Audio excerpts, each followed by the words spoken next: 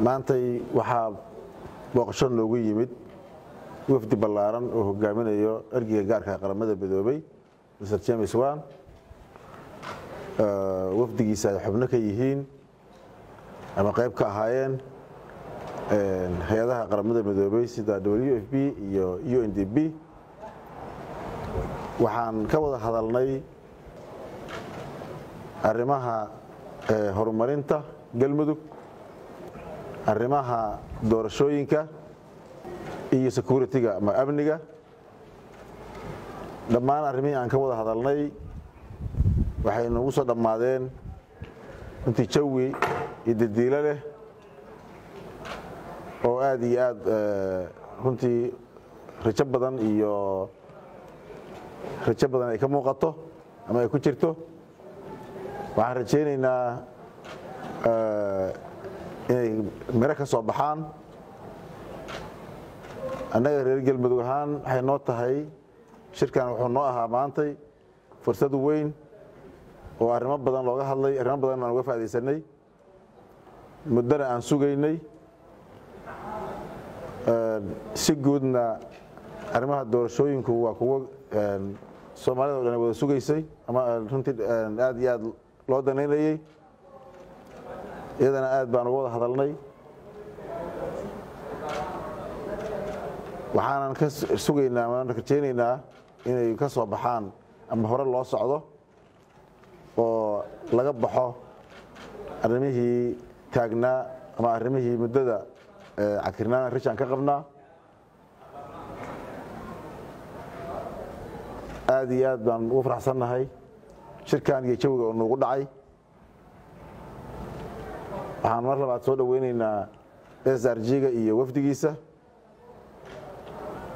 waxaan rajo fiican ka qabnaa arrimaha looga hadlay oo dhan in guul laga gaaro dhinac walba ay yihiin inay ka nooga soo wada baxaan natiijo iyo arrimo wax ku ool ah oo Galmudug iyo Soomaaliyaba anfaca aad iyo aad mahadsantihiin.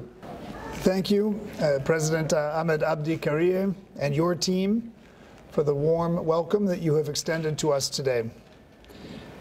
I'm here today with Cesar Arroyo, the country director of the World Food Program in Somalia, and also Jacqueline Olweya, who is the officer in charge of the United Nations Development Program in Somalia. We are very pleased to be in Dhuusamareeb today. We have come to discuss with the President and his ministers the work of the United Nations in support of Galmudug. This work ranges from support for ongoing reconciliation, security, and stabilization efforts to providing humanitarian and development assistance. Let me offer a few specific examples. With funding from the Italian government and in collaboration with the Galmudug authorities, the World Food Program has started construction of a fishing jetty in the Hobyo district, beginning last December. The project will provide easier access and docking points for fishing boats with the objective of supporting the local fishing industry and facilitating export once it is finished in the summer of this year. The project goes beyond construction. With local NGO partners, the World Food Program is also training the local community in new fishing skills and fishing preservation methods. The Hobyo Jetty project is part of the World Food Program's food systems approach, which involves supporting networks that are needed to produce and transform food and ensure that it reaches consumers. Investments in food systems improve long-term resilience and self-reliance of communities around Somalia. This project is in addition to WFP's core humanitarian program, which provides food, cash, or vouchers to some 300,000 needy citizens of Galmudug every month. And we expect that help to be scaled up during the remainder of 2021.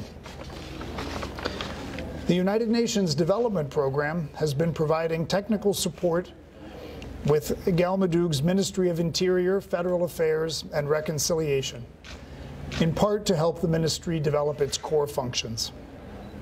In addition to funding the actual construction of the ministry's building, UNDP has supported training of more than 100 government officials on issues related to federalism and intergovernmental relations. The aim of the training is to enable them to constructively engage in discussions between the federal government and federal member states. The UN Development Program's support has also included facilitating participation of more than 1,000 government officials, civil society representatives, elders, women, and youth leaders in reconciliation-related conferences, consultations, and workshops. The funding for this support has generously been provided through a multi-partner trust fund from Germany, Sweden, Switzerland, and the UN Peacebuilding Fund.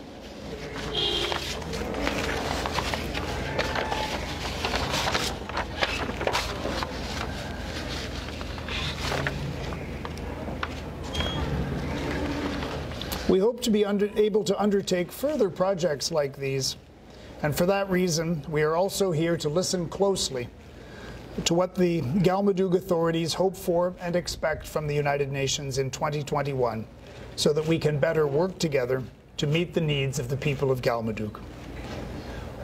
On the political front, the President and I discussed the wider political situation in Somalia, particularly the preparations for elections. In this regard, I again commend President Ahmed Kariy's efforts in trying to resolve the dispute over the implementation of the electoral plan, and I encouraged him to continue playing a role in maintaining contact between the leaders of the federal government and federal member states. We also discussed the importance of resolving outstanding contentious issues so that a credible electoral process can take place across Somalia. Once again, I reiterate the view of international partners that a spirit of consensus and collaboration, putting the good of the country first, is what is needed at this time to ensure Somalia remains on a clear path to peace and stability. We urge all of Somalia's leaders to make every effort to engage in dialogue in a collegial spirit so that the national elections are held on the basis of broad consensus, rooted in the September 17th agreement and underpinned by transparency, fairness, and inclusivity.